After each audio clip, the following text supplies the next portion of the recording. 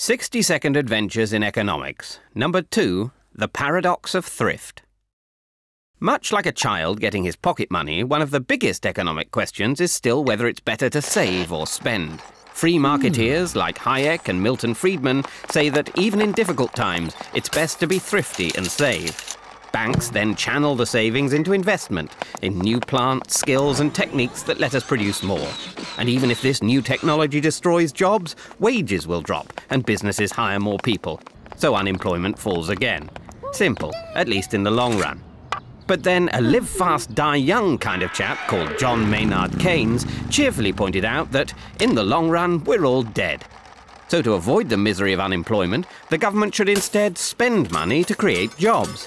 Whereas if the government tightens its belt when people and businesses are doing the same, less is spent, so unemployment gets even worse. That is the paradox of thrift. So instead they should spend now and tax later when everyone's happy to pay. Though making people happy to pay tax was something even Keynes didn't solve.